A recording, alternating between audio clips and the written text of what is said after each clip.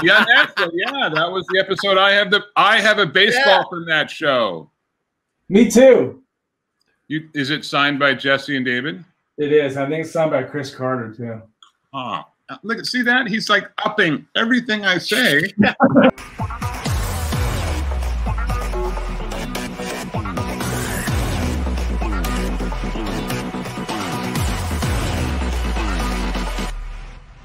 Our first guest is an actor, writer, and director whose credits include the underappreciated series Key West, The Extendables, and just about every version of Star Trek since Next Generation. Today he joins us to discuss the role of an alien bounty hunter. Please welcome Brian Thompson. Hey! Beauty queen wave because of all the parts I've played in beauty pageants. How are you doing today, sir? LG, just like the electronics company, life's good. Right on, right on. Everything is well. We are broadcasting today live from the La Cañada, Los Angeles location of my kitchen. So if anybody needs anything to eat, I'm taking requests. The refrigerator's right there. Look at that. See that? The refrigerator got all that wonderful notes on it. And dishwasher's down there because we do clean in here once in a while. Yes, that's good. That's good. That's good. That's right. You know, your microwave door is open, so. Uh-oh. Uh-oh. That's my microwave door. You're yes. Right. While he's adjusting that, our next guest is an actress whose body of work includes The West Wing, Sons of Anarchy, and Oliver Stone's Nixon. Today, she joins us to discuss the role as the agent of both the FBI and later the Smoking Man, Monica Reyes. Please welcome Annabeth Gish. Hello. Hi. Hello. How are you doing?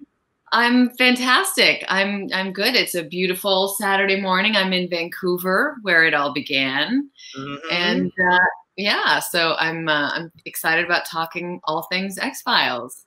Oh, absolutely, Dean. So glad to have you here. And finally, our last guest is an actor whose credits include The Commish, Kyle XY, and Continuum. Today, he joins us to discuss the role of the duplicitous and enigmatic Alex Krycek, and possibly the guy in season 1, the episode Gender Bender, who had a rather unusual close encounter, and we'll leave it at that. Please welcome Nicholas Lea. Oh, hello. Hello, everybody. Hello, hello, hello. Exciting. Oh, good to have you here. So, Midnight Cowboy behind you, right? True. Midnight Cowboy, yep. And my poster from working when I was on SNL, and another movie I did there, and some pictures of my dog. I didn't know you were on SNL. I was very quickly, yeah. Me and David and I playing our characters, and Will Ferrell playing Janet Reno. Oh my God, that's awesome! I will never, ever, ever forget it. It was Jimmy Page and Puff Daddy were musical guests, and I'd never been to SNL, and it's like 57. You know, it's like how many floors up off the street in a building, which I never even thought of, and. At the end of the show, I got to stand right beside Jimmy Page, and it was just it's just one of those things you'll never forget. Wow. Were you terrified? Was it like terrifying that to be live on? You know, not really. I had my responsibilities were pretty minimal. Really, it was a scene between David and Will Ferrell, but it was nerve making for sure. I bet. Yeah, but completely wonderful and unforgettable. I'm in awe, Nick, and I sit here jealous. Let's see your liquid oatmeal. What's that all about? Well, I poured it into this cup for Annabeth, and it splashed onto my keyboard. Oh, transmission. Oh no! You sure that was oatmeal? I was trying to impress Annabeth with my oatmeal. We're 100% sure it's oatmeal. Yes. Well, once again, thank you all for joining us here at the GalaxyCon virtual stage. As always, we miss hosting you and guests like yourselves on our physical stages, but we look forward to the day when the world gets a little back to normal and we'd have you back on our stages and in front of your fans, and she'll be back. So what I would love to do is, our team right now is going through our chat room and pulling questions for you. In the meantime, I would love to hear how each of you individually came into your roles on X-Files. Hear it, Brian. Okay. I did not know about the X-Files. I had been in Europe doing Dragonheart for the months preceding the interview. I'd only been home a couple days, and I met Chris Carter and Rob Bowman. Who? Rob Bowman. I'm kidding. At Fox Studios, and it was they said they hadn't written any lines for the character yet, so it was just a nice meet and greet, which I love. You know, preparation, take a shower, get in the car. and a couple days later, I was flying to Vancouver. Nice. And the rest is history. Absolutely. Annabeth, how about you? Because your character had a rather interesting character arc throughout the entire scope of the series. Well, I was the last one to join. I joined for 8 and 9, and then the redos.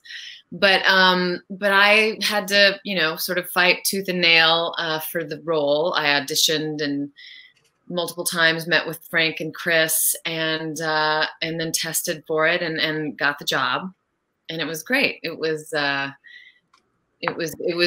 very different time of television making. I think we would all agree. It was, you know, back in the day when they made 22 episodes and there was money to burn and you could shoot 16-hour days, and you know, it was amazing to join. Yeah, absolutely. And Nicholas, I had auditioned and gotten a role in the very first season, playing an entirely different part in Gender Bender season 1, where I had sex with a woman who turned out to be a man. I think that's the way it went. And is that something you can recover from? Pardon me? Well, I mean, you know, define recover. You know what I mean? But anyway, so and then when the second season came around and they were looking to cast a role of Krycek, I went in and read and got it, and it was sort of that fast. It was fast and furious. Jillian, of course, it's Jillian, right? Yes. Jillian was pregnant at the time, and they needed to give her some time off, and they inserted this character, and it was supposed to be 3 episodes, and it ended up being like 7 years or whatever. Wow. Did they give you any sort of a heads up maybe that they were gonna, no, just as you got the scripts, that's what happened? That was always the way, and which in fact relative to this character, I loved it because there wasn't necessarily a followable arc on where he was going to go. It's not like I need to know in season 1 what was happening to him in season 7 or 8, or it just, you know, every time you opened it, I always say it was like Christmas morning, because you were opening up a script and you never knew what was going to happen, whether you were going to be hanging from 17 floors by one arm, or puking alien out of your eye, or, you know, on and on and on, running out of exploding cars. It was always exciting, and it was always wildly different. Very fortunate. So true. Absolutely, indeed. So what's been your favorite memory of being associated with the X-Files franchise? You know, that's a good question, right? Because it's multifaceted. I mean, not only have I made friendships, which kind of are the things that tend to last, but there's all the memories of being on the show and all the exciting things that I got to do, you know, which if I'd been on one of the CSI franchises, you know, it's it's exactly the same, really, kind of every week. But I got to do so many different things. It'd be on, like I said, on SNL. I went to the White House. I skydived with the Golden Knights, who are the crack U.S. Skydiving team. On and on and on. Just a remarkable list of experiences. So it's kind of hard to pick one. They're also good. Absolutely. Well, I wish you would have saved Nick for last, because I didn't get to go to the White House and I haven't done SNL. Huh. What about skydiving? This memory was because of the X-Files. I got to go to a convention one time, and I got to sit next to Annabeth for 2 days. No way. Yeah, right. She was at the table right next to me. How close would you say you were to her? Oh, I got as close as, you know, legally laws allow. Yeah, for sure. Public. Seriously, the fondest thing for me, genuinely, what warms my heart the most, aside from being near Annabeth, is getting to go back year after year and work with the same people. It's the closest thing you have in Hollywood to a family, and having a family reunion each year. Yeah. So that was the familiarity of going to these people that your heart starts to have affection for. Mm-hmm.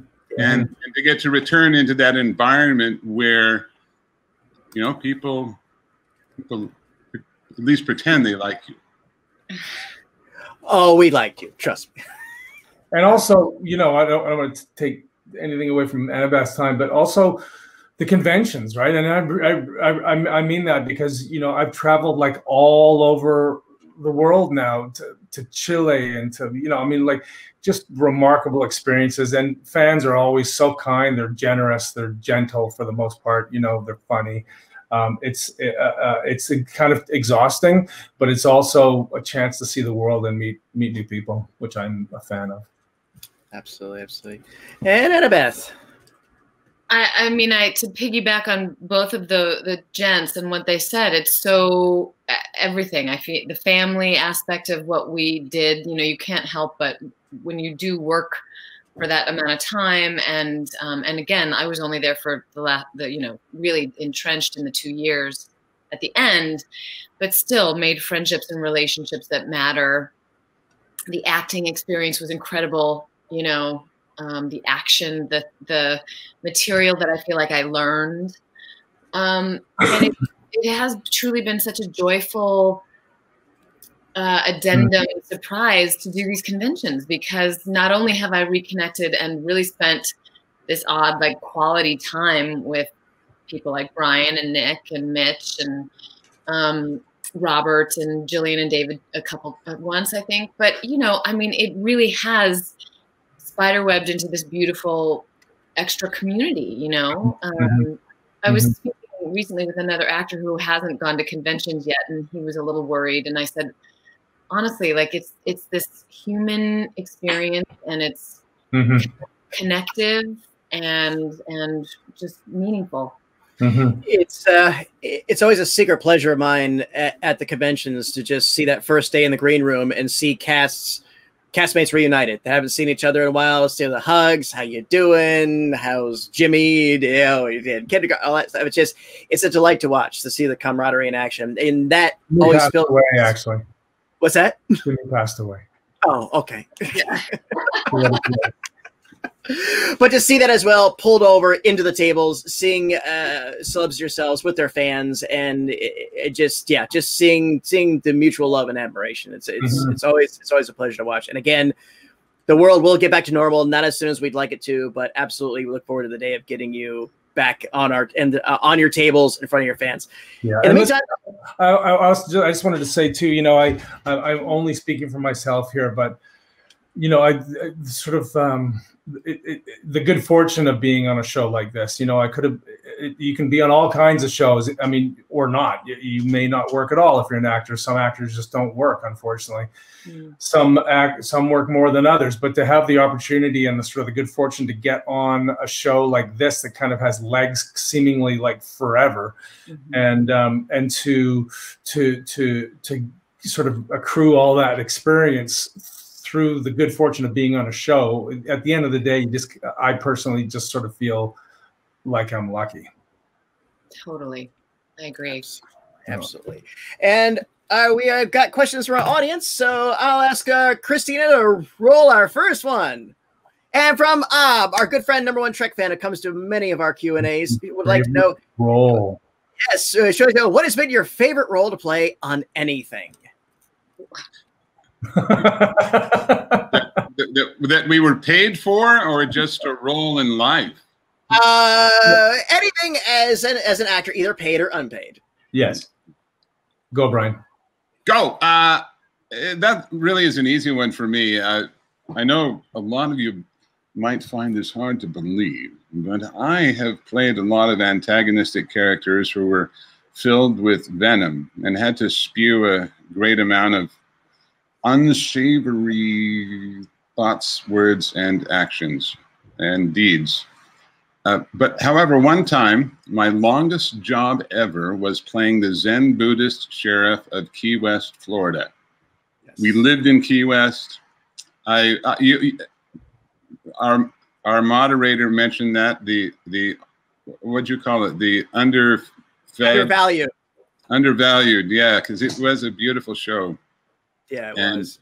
So this character literally believed that he had no adversaries, that there was nobody that he didn't love.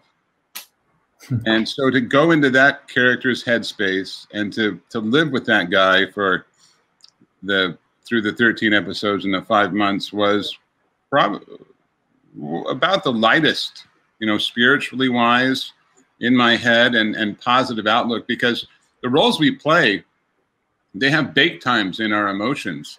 And you don't walk away from those just because you've left the set. You go to sleep at night thinking about what you're going to be doing the next day. And if what you have to do the next day is something unsavory and violent, in my case, it's been a lot of times illegal. Are you talking about acting or? Yes. So those parts, they're haunting, and you don't get them out of your system. You try to shake them out. You go to therapists. I got to get the hate out, and I didn't have to do that when I played Sheriff Cody on Key West. And that was a great cast too. Fisher Stevens and our friend Denise Crosby from Star Trek. Yeah, I watched it when it was out, and I was very enamored with it, and I wish it could have gone on more.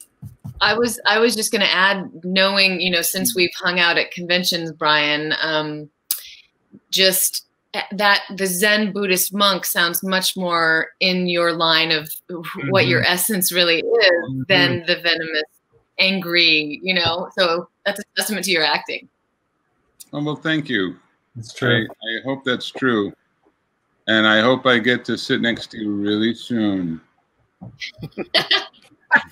Can you say that just a little bit more pervy? I know, that was a little pervy. What do you mean? What are you talking about? I don't play perverts. All right, Brian, eat your oatmeal. Annabeth, how about your favorite role? Well, I was in a show on Showtime called Brotherhood that was just a really deep, meaningful, flawed character study for me that I very much enjoyed playing. It was kind of short-lived and underseen, like Key West perhaps, but it was a really, really important role for me. Gosh, I've had so many that it's hard for me to say. First of all, I'm the worst at favorites because I'm such a Pisces where I love everything, but so many roles have really affected me deeply, from Mystic Pizza to Monica Reyes to Mrs. Dudley. I'm just really, they all work on me. Fair. That's absolutely fair. Nicholas, bring us home. It is a challenging question for sure. As I talked about earlier, the experience that I've had on the X-Files in terms of the friendships and the adventure and all that kind of stuff, just put it right near the top. There's no question. I was able to do a film in Canada, I should say, about a well-known Canadian serial killer, and I played the RCMP guy that was chasing him, and that was a very fulfilling, however dark, experience that I really enjoyed delving into, for sure.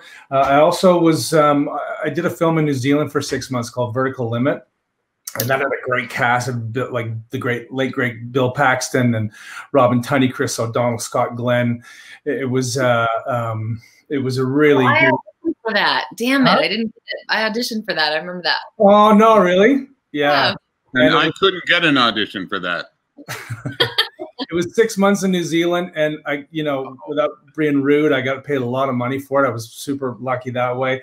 And we shot at like 12,000 feet and took helicopters to work every day. And You know, they rented me a big house on a lake with a boat right near the golf course. It was like the world kind of, everything sort of perfectly came together. I got to act and be adventurous and have a lot of fun at the same time. It's awesome.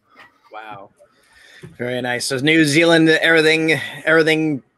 New Zealand is everything they say it is, yeah, and more. It's a, you know, because there's two islands. The north end of the North Island is completely different than the south end of the South Island. It's everything in between. You know, it's like the Crowded House song, 4 Seasons in One Day, right? Like the whole country is just totally varied and beautiful, and the people are amazing. Wow, very excellent. Number 1 Trek fan, thank you as always. It was a great question to start us off with. And what do we have next? Here's one from Kevin. What do you like the most about your character on the X-Files? Go, Annabeth. I very much liked Monica Reyes, how esoteric she was, and how into sort of the mystical.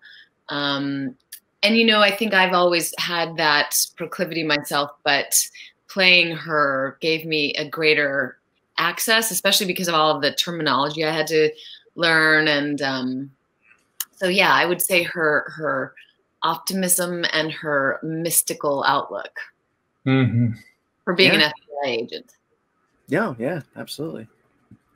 Absolutely. I really loved my character's stick-to-itiveness that took him through like 7 seasons of the show. He refused to die. He had 9 lives. How many times did you die? 11, I think. I'm not exactly sure, but you know, it was, and he was.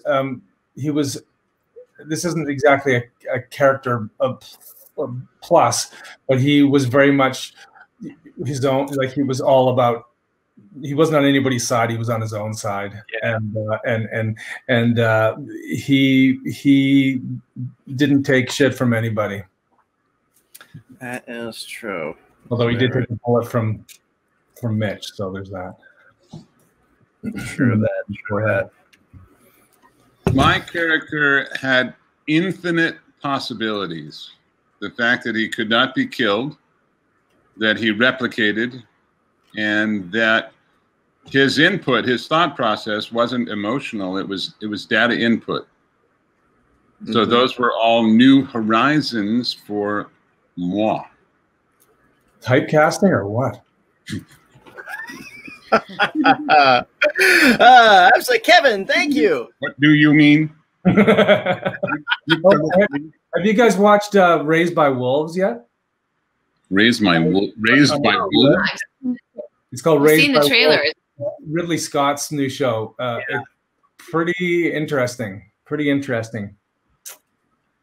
Yes, I haven't watched it myself. My housemates have, and they've been raving about it. So yeah, it's pretty cool. If you like sort of, you know, sober, dry sci-fi. It's very, as Brendan said, it's very Ridley Scott. So if you like it that, is very Ridley Scott. Sober, dry sci-fi. That's a soundbite, Nick. I'm going to steal it. Yeah, do it. It's yours. Sober, dry sci-fi. God, excellent. What's next? And here's one from Kirsten. If you were writing a Monster of the Week style X-Files episode, what kind of creature would you center it on? President of the United States? Hey, zing! Zing! Oh, hey, yo! Oh, I can't.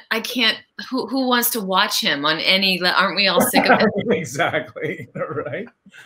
Yeah. Some people. There's a lot of people, in fact, who want to watch him. That's what's what's remarkable about it. Yeah.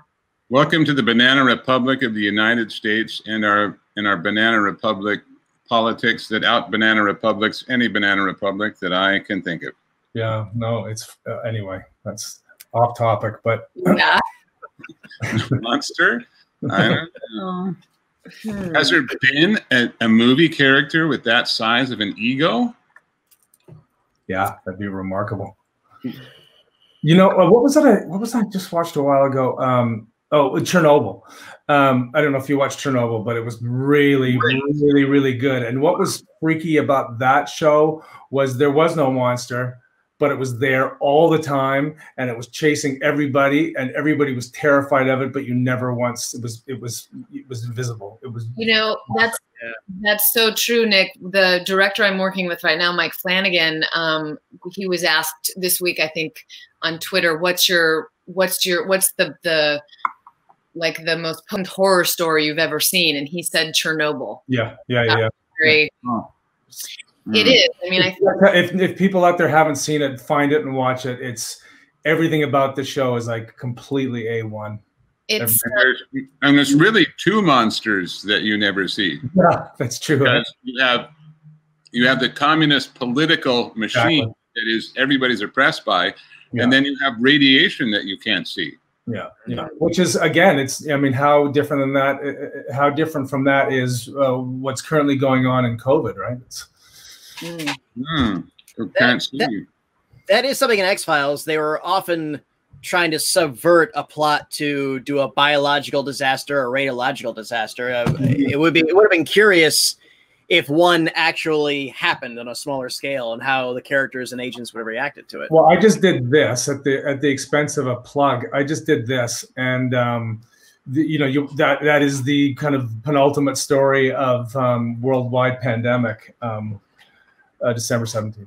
Well, it's an interesting thing that, sci-fi and horror can be so prescient in a weird way. They can, and yet it can be very much an exorcism when we face fake demons and fake monsters and all of that. But now I think we're at kind of an interesting pivot where some of those things that we're afraid of are happening, Absolutely. Listen, without getting wildly off track here, I tell you, and this is obviously a political thing to say, but you guys are really, really close now to losing LGBTQ rights and the right for women to have power over their own bodies and their own systems. I mean, you're really, really close. You are not far from The Handmaid's Tale at all, which is. I have a hard time believing that America as a population will let that happen. So we're getting off topic. But that would freak me out if that happened, Nick. I don't know where I'd be living. I wouldn't know where I was living.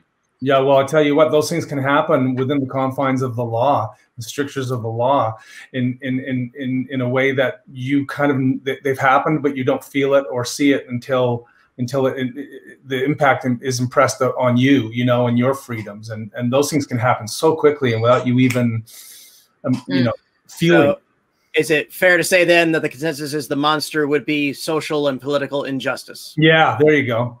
Yes. There you go. And a big green monster under the bed. Like Lovecraft Country, right? A little bit. Yes. Yeah. Absolutely. So, Kristen, thank you. That took us down to and here's one from Linda. Oh, did you keep anything from your time on the set? I can answer that first. I did. I kept all of I have a bunch of Monica Reyes leather jackets because that was my, I didn't steal them. I was, I could take them. Sure. And then I also kept a set of little beautiful bells that were kept on Monica Reyes' apartment door. Oh. Yeah. And did they give you your clothes? I think so. I had to pay half price for mine. Well, maybe I did. That's probably what happened to me too. Okay, good. I was thinking there might be something else I'd have to be jealous of. Now I'd be jealous of both of you guys. I'm sure I probably did. Yes. So I have just about every single piece of cloth that I wore in the first 2 seasons. I've got the jackets, the overcoats, the sweater, the suit, the pinstripe gray suit. They were, they're all custom fit. Why have to go shopping again? They were nice. That's true. That's true. Because the come around again. From the baseball episode, I have a baseball that was signed by David and Jesse. So that's about it, I think. I was supposed to get that. I was supposed to get the ice pick weapon, and I kept making calls about it. They promised me one, and here, this is my picture of the ice pick weapon they gave me. Isn't that nice? I didn't know it was visible. I also kept my husband. I mean, I met Wade on the set of the X-Files, so I kept him, and 19 years later, so. I have everything. I have everything that was ever given to me, and everything that I could walk away with that I was allowed to walk away with. I have jackets and cups and games and lunch boxes and knives and baseball jerseys and photographs and on-set, coded, continuity. I have like literally everything. And I was going to say that I'm going to bring a bunch out in my chat if anybody wants to see that stuff. It's been hidden in it. Like I never take it out because I don't have no need to. But I'm going to take it out during the chat. So if anybody's interested in seeing a bunch of that stuff, can you give us one tease for our audience? Yeah. One tease? Yeah, give us one tease. I kept scripts also. I think we all kept our scripts, right, Annabeth? Yeah, that was the episode. I have a baseball from that show. Me too. Is it signed by Jesse and David? It is. I think it's signed by Chris Carter too. Oh, look, see that? He's like upping everything I say. I'm just like I'm also like I'm a amateur hoarder. So I keep everything. It's kind of Did everybody see that? I think it was last week or this week. I can't remember anymore. But Chris Carter just donated a bunch of his archives to a museum. I think I saw it online. My point being that, Nick, your stuff, that's invaluable. Well, it's also my retirement package. I was going to say, for your kids, college. Exactly. So, is there an X-Files museum somewhere, or a big exhibit from the X-Files in a museum somewhere? Well, I'll text you privately later, or I'm sure people online can. I just know that something massive was given, and it's quite extensive. All right. I wonder, is there anything at the what's the famous thing? Ripley's? No, they got the Smithsonian. I wonder if there's anything at the Smithsonian. It's Smithsonian, both science. So there you go. Linda, thank you. That was a fantastic one. And a reminder to our audience, if you'd like to chat with our panelists like I am now or purchase a personalized autograph, please sign up at GalaxyCon.com. And while you're there, you'll see a listing of other programming we have coming up in the future. And let's go ahead and roll another one. And from Florence, what has been your favorite memory of shooting that you still remember fondly? I got an easy one. I spent the night on that bridge in Vancouver with Gillian Anderson, and we sat in that car and talked during the first season when she was young and before she became famous, and it was just sweet, just her and I in this car in between shots for several hours. Mm-hmm. Nice. And Gillian, I remember it fondly. You were very kind and sweet. She was very kind and sweet just an hour and a half ago when we did one of these with her. I have, there's just, what was the question again? Precisely favorite memory. I don't.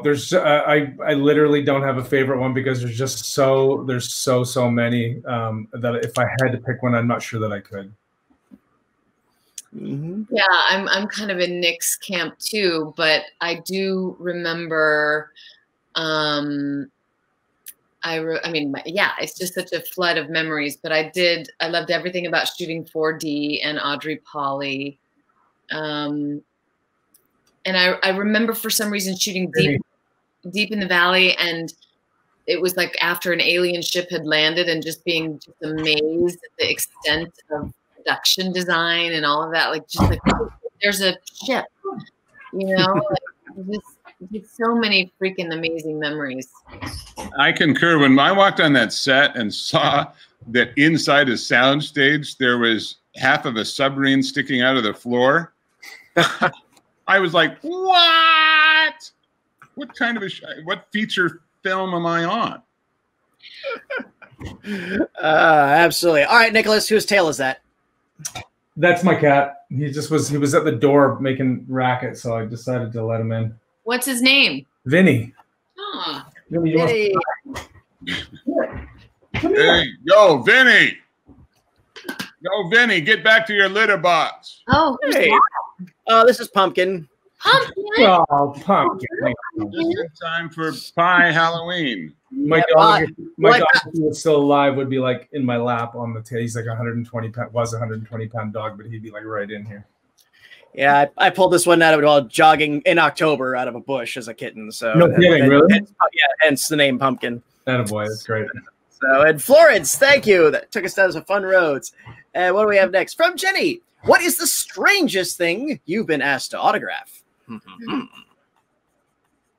I mean, for me, it was someone's forearm. I think it was forearm or arm, because I was so sort of naive to the fact that people did that. And when this wonderful fan came back, I was like, wait, you didn't, that wasn't real. Like I signed it. No, that's not tattooed. But it was. So yeah, an arm. Well, that's not the craziest place other guests have said they've done tattoo autographs for. So arm is pretty safe. I've signed like tummies and abdomens and lower chest, upper nipple areas. You know, I mean, like there's, yeah. Sure. I have signed a fair number of bosoms with a Sharpie. What? Yeah, they want you to right there in the cleavage. And while they're doing it, they have no problem, you know, pulling the boulder holder a little open so that you get a little bit more of a rush while you're sitting there at your table at the convention. It was really nice. And I hope there's no kids watching this. You ladies that asked me to do that, thank you very much. I got more out of it than you did. But was it as enjoyable as sitting next to Annabeth? Oh no, that's my that is my favorite convention memory. Is hearing her giggle for 2 days. Annabeth is one of those people who's like super kind and gentle and open with anybody that steps up to meet her. It's inspiring. Oh gosh, none of us are assholes. That's for sure. No, Annabeth, Nick said the same thing about me a couple of weeks ago. I know. That's a couple of weeks ago. But my husband you right now, like, you know, after. Is your husband up there in Vancouver? Yeah, we all are. My kids and my husband. Oh, fantastic! What's amazing is it's amazing. It's wonderful, and I have the honor and pleasure of working with Nick's wife, Crystal. Mm-hmm. And I love the kind of intersections that occur. Tell everybody about the show, Annabeth. Yeah, please. Well, it's a new show for Netflix of the same Mike Flanagan, who did Haunting of Hill House and Bly Manor, and this is called Midnight Mass. We're shooting it now, and it will be as thrilling as everything else he does. Mm-hmm. Absolutely, looking forward to that. And Jenny. I just was going to say, you know, I'm a snob when it comes to a number of things. One of them is like scary movies. Like things just don't scare me. The Exorcist scared the living shit out of me when I was a boy. But most stuff really doesn't scare me. None of that stuff scares me. But The Haunting of Hill House scared me. It actually was scary. For the first time in a long time, it was something that I watched that actually kind of like gave me shivers, you know? So if you haven't seen it, see it. It's really good. Sure. Jenny, thank you. That was a wonderful question. What do we have next? From Jamie, what did you learn about yourself, either as an actor or a person, after working on The X-Files? Good question. Go for it, Nick. I learned that I could put when I was in high school, I played a lot of sports, and I was kind of like did as much as I could, and I learned that I could bring my athleticism to acting. You know, I've always been a fan of like of Harrison Ford's physical stuff that he does with pain and with, you know, that kind of stuff, and so to me, that's a physicality. And so I was always given I was given a lot of chances to sort of employ my, what I guess is athleticism. I don't know. And also that I could compete, by which I mean I could be on a show that was sort of world renowned, and I could be a part of that, and they continued to hire me. So I must be I must have enough of what it takes to be a part of a hit show. So I mean that and you know, you take that through your entire career and through your life, is that, you know, yeah, listen, man,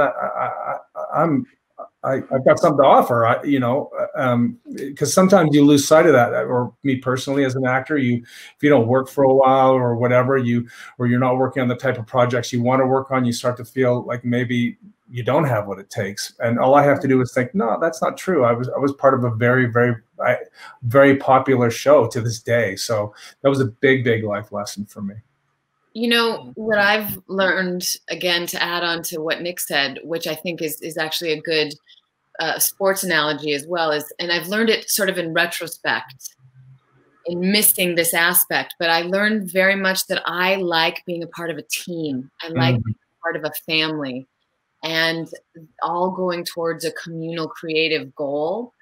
And I miss that. I think, you know, there's nothing that, when you're a part of a show, especially when, like Nick and Brian, when you guys were on it for 7 to 8 years or whatever, there's, you know, you have all of your little ups and downs and dysfunctions, but I really learned that I like being a part of a TV family or a community. Yeah.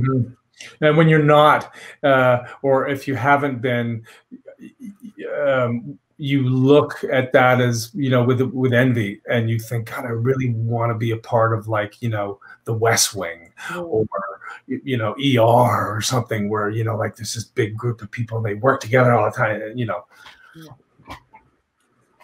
Indeed. I echo Annabeth's retrospective view of the filial connections that we got, and it's the only time that I've had that. And to have another 8-year connection with the show again, will that happen? That's so rare. It's so, and then personally, on a different note, I'm a theater trained actor, and in the theater, you do what the director says, and that's it. You don't argue with him. You can have a few creative discussions, but when push comes to shove, you don't get to push back hard. There were some real convoluted stories that happened when I first got this part. The number one convoluted story was that this character was a fully fleshed out character that was going to get to have some real meaty character scenes, and then I couldn't read the second script because it hadn't been written yet. And my spidey sense had gone off. So when I got to the set the second day, I went up to, like, the second AD, and I'm like, hey, I forgot my script of the second show. Could I look at yours? He goes, sure. So immediately I had the script that I had been told on more than one occasion hadn't been written. And I leafed through the pages to see how my character was doing, because I was assured that he was not an automaton who just went around and whacked people in the neck. Second script had been written. He was just an automaton who went around and whacked people on the neck. The scene with this submarine, he's just chasing David around and I'm going to kill you. You know, I went up to Bob Goodwin, who and I said, Bob, I know you're not a part of this, but this is the story I've been given. I'm holding here the script that hasn't been written. This guy's an automaton who just runs around and whacks people, and he's a shapeshifter. Shapeshift me into another character. I want to leave. I don't want to be here anymore. Now, I would not have done that had it been a week later and the show had won the Emmy for Best Drama. I didn't know anything about the show, mind you. I had just been cast in it. I figured these were, you know, it was a television show trying to make it, and I've been in a lot of television shows who were trying to make it. So I said, anyway, Bob says, well, let me find out what's going on. And he's, Brian, I'll get this taken care of.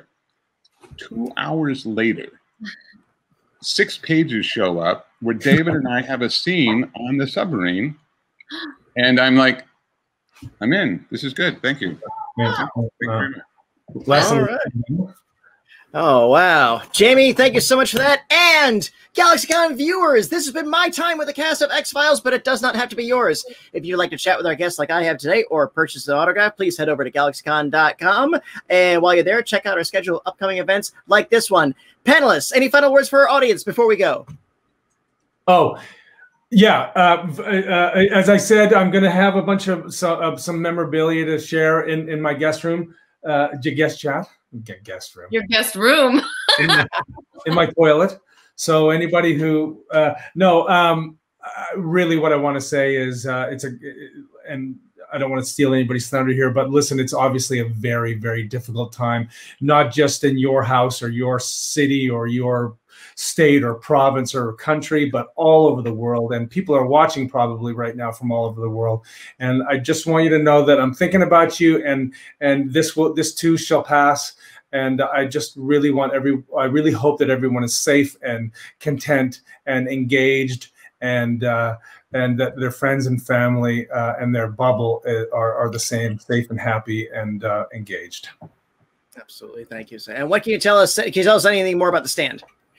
Oh yeah, it comes out December 17th, 9 episodes, CBS CBS All Access. Yeah.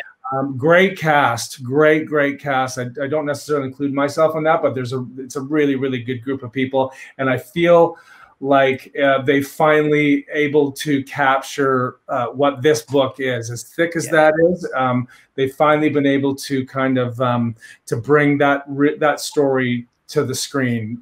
I don't think they successfully did it in the 90s. I think this does it. Well, when I heard Whoopi as Abigail, I was like, yeah, that's. Mm-hmm. Yeah, no, Alexander Skarsgård, James Marsden. It's a great cast. Absolutely, I'm really looking forward to it. So, Annabeth, how about you? Oh gosh, well, yes, it is a hard time, Nick. Everything Nick just said, and to all who are here, thank you for being here, and it's an honor. I do find this is a platform that we can all oddly stay connected. So thank you, and sending love and good wishes to everyone. Thank you so much. And Brian, any final words?